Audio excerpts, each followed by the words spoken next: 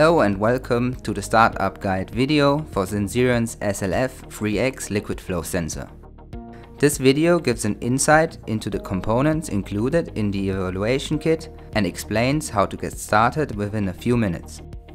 The flow kit includes a quick start guide leaflet with step-by-step instructions, the SLF3x sensor with an arrow indicating the flow direction, one SLF3x mounting clamp, one SCC1 USB sensor cable to connect the sensor to a PC, one adapter cable to connect the sensor to the USB cable, and one ribbon cable to connect the sensor to a microcontroller, as well as a set of fluidic fittings for different types of tubes.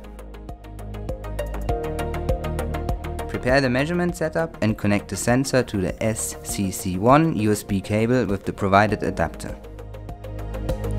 Before you start the measurement, follow the instructions in the Quick Start Guide leaflet to download and install Sensirion's evaluation software. Now start the viewer software. First, choose the RS485 USB sensor cable and select Liquid Flow Sensor SLF3x chip. Then choose the COM port that shows USB serial port and press OK. Start the measurement with the Run button and if needed, log the data. As the measurement is started and the flow is applied to the syringe, the fast response of the sensor can be quickly seen.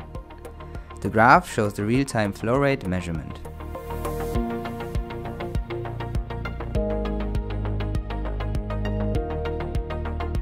For more information, watch the other videos of the series.